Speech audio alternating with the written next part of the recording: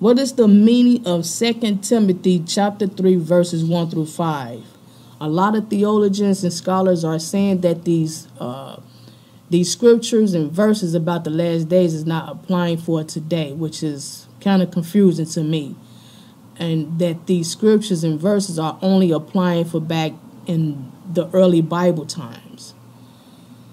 2 Timothy chapter 3 verses 1 through 5 is also for today, people. So please do not be confused about what's happening biblical. Back then, Daniel gave a prophecy on Nebuchadnezzar's statue, his dream. Daniel back then did not know that he was paving a way with the message of teaching about the last days. He had no understanding on what it meant. Actually, Daniel thought that the last days were then. Same with John, the Revelator. He didn't understand until it was revealed by God. We have to understand prophecy. We have to ask God for his wisdom so we can be able to understand what is happening here. The things that did go on was still prophecy as well. But we're talking about the last days. The last days are now. The last days are now. So just in case people want to Google and start looking into others' professional perspectives of these scriptures, I want you all to be careful because these people are liars. These people go off on their own terminology and scientific views of others and stuff like that. So, you have to be careful on how to apply and what these meanings are in the Bible. I don't know, and I don't understand why people don't want to go to God, because these are God-breathed scriptures. These scriptures are Jesus' words. So we have to go to God and ask God for his wisdom in order to discern the secrets and the mysteries of his Torah. Now, 2 Timothy chapter 3 verses 1 through 5. Let's go. You should know this, Timothy, that in the last days there will be very difficult times. For people will love only themselves and their money. They will be boastful and proud, scoffing at God, disobedient to their parents, and ungrateful. They will consider nothing sacred. They will be unloving and unforgiving. They will slander others and have no self-control. They will be cruel and hate what is good. They will betray their friends, be reckless, be puffed up with pride, and love pleasure rather than God. They will act religious, but they will reject the power that could make them godly. Stay away from people like that. That's with an exclamation point at the end if you're not reading your Bible. So let's go through the meanings of this. Let's start with testing the church. We're going to talk about the church. Okay. Difficult times. Christians are the most persecuted people group in the world, even now in America. If you are called, you will know that this applies to you. As a Spirit-begotten Christian, we are the most persecuted people in the world today, which is giving us the meaning of living in difficult times. Lovers of self. Unfortunately, most Christians now look like the world, putting themselves and their families before others. Lovers of money. As Christians look more like the world, they also act like the world. Ask them to put all the money that is in their wallet into the offering. Boastful, arrogant revilers. Just check out the social media of many Christians. Yeah, that's all you got to do. Just look at social media and you will see the arrogance and the boastful of these so-called churches. Disobedient to parents.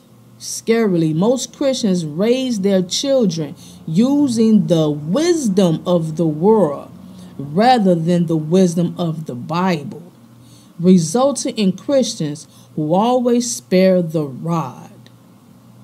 Ungrateful, unholy, and unloving. Can you be a Christian and be ungrateful, unholy, and unloving? Look at the members of your nearest mega church, and it will be easy to find them. Inconsolable, malicious gossips. I've met many Christians who are unforgiving and gossipers. Without self-control. Ask a Christian to fast for a day. How about pray for an hour? Or study the Bible for an hour? Too hard. Can't do it. Zero discipline. A lot of so-called Christians I've met, known, have come across will not do neither of these things for God. They won't fast, they won't pray, and they won't study their Bibles. This is a Christian without self-control. Brutal, haters of good, treacherous, reckless, and conceited. Christians hate those who disagree with them. They can be brutal in their thought, words, and deeds. Most Christians hate the idea of discipline, humility, meekness, and sacrifice. All good things. Many are thoughtless. Most are proud. Lovers of pleasure rather than lovers of God. How many Christians would rather go to a 3-hour church service or a prayer meeting than to a movie or ball game? Let's read that again. Lovers of pleasure rather than lovers of God. How many Christians would rather go to a 3-hour church service or a prayer meeting than to a movie or a ball game? Let's not forget about clubbing. Who will show up at the club to get in free before the hours and will leave the club until it's past close. Holding to a form of godliness, although they have denied its power. A lot of people been wondering what this verse means. Again, holding to a form of godliness, although they have denied its powers, meaning most Christians more resemble the Pharisees. Most Christians more resemble the Pharisees of Jesus' time than they resemble Jesus. I always call them out as Pharisees today. Jesus called them whitewashed tombs. Now, let's go with another example to break it down. Holding to a form of godliness, although they have denied its powers. Also, in a clear meaning, everyone thinks they're good people and going to heaven, though they want nothing to do with God who is in heaven. Ta-da! I've come across a lot. I work with people like this. Holding to a form of godliness, although they have denied its power. Everybody good people. One of the co-workers at my other job stated that he's a little young boy, but still, this was his thinking. I had to clear it up before he got in trouble. He was, and like others, are thinking just because they are good citizens that they're going to heaven. That is not that process. That is not it. You're going to miss it. Everyone thinks they're good people and going to heaven, though they want nothing to do with God. They don't want to pray because they don't know how to pray. That's a lot of downfalls with people today. I don't know how to pray, so I don't pray. If you don't stop it. I don't want to fast because I'm tempted to do this and then the other. I got diabetes. I can't go without my cigarettes. I can't go without my coffee, so I'm not doing it. I don't want to read the Bible because I don't understand it. I don't want to read the Bible because I'm going to come across something that's going to hurt my mind and hurt my heart, and I'm going to feel bad about it and guilty that I read it because I still want to live a wicked life. I don't believe in God. But yet, these people think they're going to heaven. See, I made a video about how Ray Ray and Pookie get to heaven first before the first fruits. You know, you can't be living a life of a Pharisee. The Pharisees were a big issue back in Jesus' time. They were the main ones living a shenanigan lifestyle and thought that they were going to have front row seat in heaven. And Yahuwah, through Jesus, Yeshua, told them, you're not going to take part of the kingdom when you're living this type of lifestyle. People, 2 Timothy verses 1 through 5, chapter 3. I done my best to break this down. You will not inherit the kingdom. You will not inherit the kingdom of God if you are living this type of lifestyle. I don't care how many times you go to a building church. I don't care how many times, and God don't care how many times you Lord, Lord, Lord, Lord, Lord, all out speaking in fake tongues all throughout the corners of the building. God does not care about none of this fake, boastful look. If you are not willing to stop living in wickedness and stop sinning, if you don't stop treating your neighbor in evil ways, and if you don't bow down to God, if you don't want to know God, you will not inherit nothing.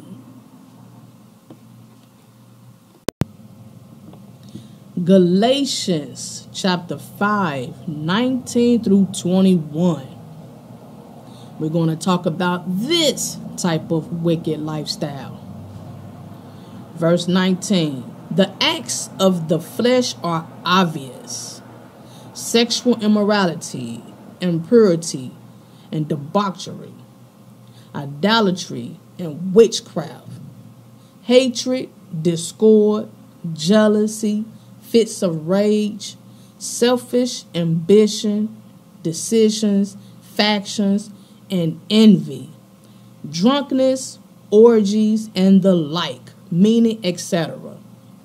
I warn you, as I did before, that those who live like this will not inherit the kingdom of God. You will not inherit the kingdom of God. Anybody who believes in the dead, people who die, and you keep saying that Pookie and them is in heaven looking down at you, that is witchcraft. That's witchcraft. Anybody that celebrates the Day of the Dead is sorcerer, witchcraft living. You cannot be living like that. When people die, their spirits go back to Yahuwah, who gave it to them. Their shell is dead. When the resurrections come, that's what that is, resurrected, meaning that you have been brought back to life by God, Yahuwah, who will put the spirit back in you. But until that happens, that person is dead. That person is not looking down at you. That person is definitely not in heaven yet. And they're not watching you. They're not looking at you. They're not part of your downfall in life. They're not part of your blessings in life. When a person dies, they die. You don't die and live at the same time. Now, physically, you could be living and dead at the same time. Yes, your spirit could be dead, but your body is moving. that's possible. But if your body is dead, your spirit has been returned to Father. Let's get that straight, people. Sexual immorality. You cannot be living a gay and lesbian lifestyle. That's sexual immorality. You cannot be living a gay and lesbian lifestyle. You cannot be living a menage trois, whatever you want to call it. You cannot be living that type of lifestyle. You cannot be cheating on your husband or your wife. That is committing adultery. You cannot be shacking, meaning having sex before marriage. That is fornicating. All of those things are sexual immorality. If you cannot help yourself, if you cannot control yourself, go pray. If you don't want to pray, then this is meaning for you. You will not inherit the kingdom of God if you continue to choose to live your life like this. Period. Even watching porn, you cannot do that. You cannot be watching porn. You cannot be addicted to porn. You can't be doing none of that. That is sexual immorality. It's against God. Debauchery. You cannot be getting drunk. You can't be getting slouchy. You can't be at parties turning up and getting towed down and wasted and scummy. That's living in debauchery. You cannot do that. When you're drunk, you don't know where you're at. You don't know what you're doing. You kind of twist off in your spirit. You want to fight. You want to shoot. You want to kill. You want to cuss people out. You want to have sex out of marriage. You want to do all these shenanigan things because you're under the influence, which means in drunkenness. Living a debauchery lifestyle. Those who live like this will not inherit the kingdom of God. Orgies is in here. You cannot be having orgies. It's against God. I don't care what testing, fraternity, sorority you're trying to enter. You cannot be living a lifestyle of this. It's against God. Impurity, idolatry, hatred, discord, fists of rage. The discord is when you stir up strife, when you start drama, when you're gossiping, when you're spreading rumors, when you're spreading lies, when you're causing defamation. That's discord. It's drama living like. It's drama. You are a drama person when you stir up discord amongst your brethren. You cannot live a lifestyle of drama. You're going to reap what you sow. You will not inherit the kingdom of God when you live a life of discording. The acts of flesh are obvious. Again, sexual immorality, impurity, and debauchery. Idolatry. You cannot be worshiping yourself. You can't be worshiping money. You can't be worshiping your cars and your clothes, your jewelry. You can't be worshiping these rappers you see on TV. You can't be worshiping drinking, smoking weed. You can't be worshiping none of this stuff of the world because your father is Satan when you do so. Idolatry is serving other gods other than Yahuwah. Witchcraft, all of that is against God. And like I said, it states in here, and the like, meaning etc. Meaning etc. Those who live like this will not inherit the kingdom of God. Proverbs 6:16 through 19. There are 6 things the Lord hates. 7 that are detestable to him: haughty eyes, a lying tongue, hands that shed innocent blood, a heart that devises wicked schemes, feet that are quick to rush into evil, a false witness who pours out lies, and a person who stirs up conflict in the community. Haughty eyes is when someone looks down at someone with conceit in their heart and their minds. That's haughty eyes. A lying tongue is when someone is comfortable without conscience of God, lying willingly, habitual or whatever. A lying tongue is a lying person, whether it's a blue lie, white lie, black lie, orange lie, gray light, rainbow lie, lying tongue. It never states what color or what kind of lie. A lying tongue is what you should not be doing. God hates a lying tongue. Hands that shed innocent blood. Someone who kills because they don't like them. Someone who robs someone and kill them just for the heck of it because they want their money. Innocent blood is what that is. It didn't say guilty, but it does state thou shalt not kill also in the Decalogue, which is the 10 Commandments. But we're on verse 17. Hands that shed innocent blood, which could also be meaning a spirit begotten Christian who may be martyred. A heart that devises wicked schemes. Oh, a heart that devises wicked schemes. Someone who's out here plotting, planning against the righteous on what they should do against them to hurt their circumstances.